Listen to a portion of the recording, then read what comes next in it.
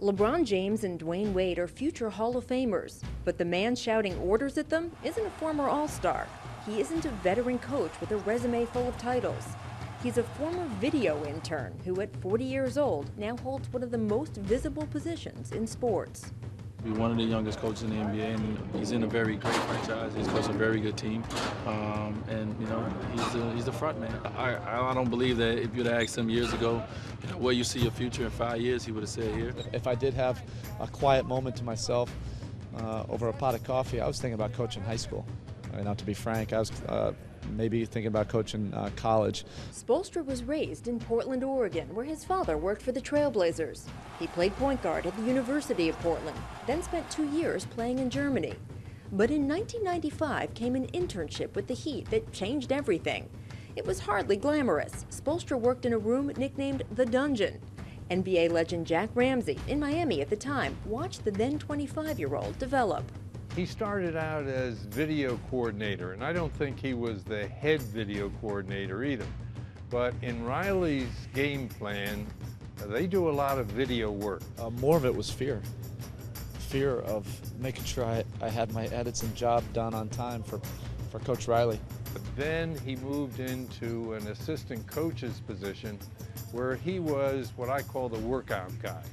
And he would drill players on fundamentals at practice, before games. Spoelstra moved up the ranks in the organization as a scout, as an assistant coach.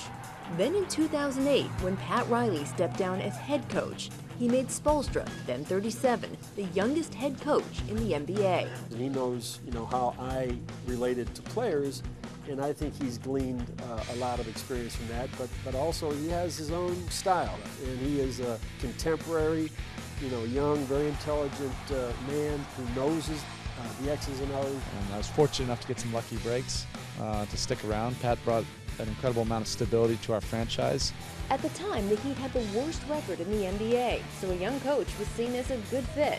But once James and Chris Bosh joined Wade this summer, doubt echoed through the league. How could a man with no NBA playing experience, no titles on his resume, have any credibility managing a roster of superstars?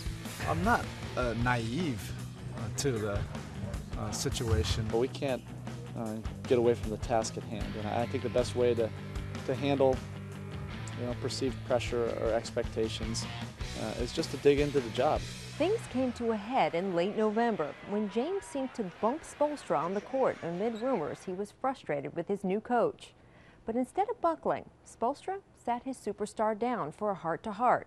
More talks came in the following week, something both men credit for solidifying their relationship and for showing why Spoelstra was the right guy for the job all along. It's kept us afloat, and with all the mania that's went on with this team and all the scrutiny that's went on with this team, he hasn't budged. That's what I told LeBron and Chris when they came here. I mean, he's going to treat everyone the same. He's going to get everyone their respect. He's going to look them in the face and tell them, the hard things. When it comes to this is your role. This is what I expect you to do. And it takes a strong individual to be able to do that.